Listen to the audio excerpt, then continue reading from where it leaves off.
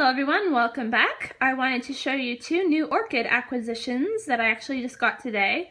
And these used to be my mom's, but she has decided to start getting more of the Phalaenopsis hybrids because they do exceedingly well at her house. I think they get just enough light and the perfect temperature change or temperature drop in the winter time to bloom. So she's going to fill her growing space with more of those and less of other types of orchids. She also has a lot of African violets that she'd like to have in her growing space. But anyways, she has some orchids that she's acquired at like shows and meetings and stuff like that. And she said I could grab whatever I wanted, so I picked these two up. I didn't say no. On the left here we have an Encyclia orchid. This one is Encyclia alata. It's a really pretty colorful orchid, and I know Encyclias generally smell pretty good. I don't remember exactly how that one smelled, but I'm guessing it's a nice sweet smell or a sweet spicy smell, although I could be wrong.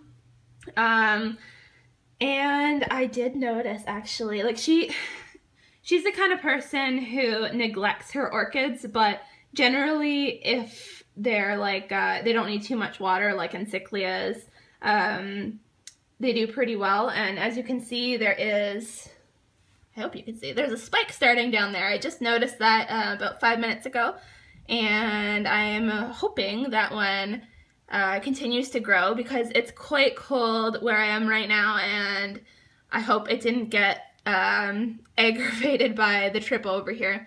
Wasn't very far or very long, but I would hate for that spike to stop growing, so fingers crossed. These orchids, you can see they're a bit damaged because she was taking care of a cat, and the cat had a taste for orchids and it liked to munch on these guys, so I'm gonna have to clean these guys up a bit, but that's where these came from. Not fungal related or anything like that. This is a from a cat. So that is Encyclia alata. And then on the right here is another Maxillaria tenuifolia. If you've been following my channel for a while, you know I have a monster Maxillaria tenuifolia that just keeps getting bigger. This one is a lot smaller and more compact, so it will be nice to fit in a smaller space. And you can see it's already bloomed. It's got the old flowers right here. Really good smelling orchid. I think she hasn't been watering it very well though. I noticed that some of the new growths are a little bit smaller than the old ones, so we'll see what I can do with that. Just gonna have to put it in a really sunny spot. Same with the Encyclia. Here's the tag for this one. It is Maxillaria tenuifolia Mother's Day? Haven't heard of that variety, but I've seen this one in bloom before. It's really nice. Pretty much the same flowers as my one that blooms whenever it wants to. And just for fun, here's a bit of a size comparison between the two Maxillaria tenufolias. So here's the one in the front that I just showed you, the one from my mom's. This is this guy. And then behind it, I can barely fit it on the table, is the bigger Maxillaria tenuifolia that I've had for years. As you can see, it's kind of growing off to the left here because I think it's because that's the direction the sun was. So I didn't really notice it, but it's really like heavy on that side and not as heavy on this side. So I've tried switching it around so that this side is getting more sun, and we'll see how that works. But anyways, you can see the size comparison here. And there's also quite a bit of a color difference. This one is lighter, which generally means it gets more sun, but not necessarily.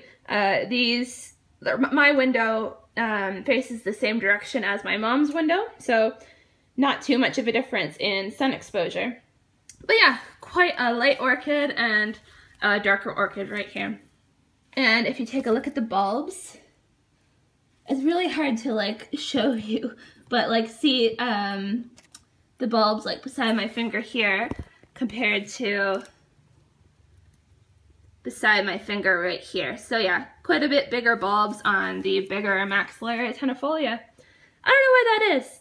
Like, I don't know if it's just because it's a different variety or it's just because it's a bigger orchid. I'm not quite sure. I remember when this one was smaller, it still had quite big bulbs.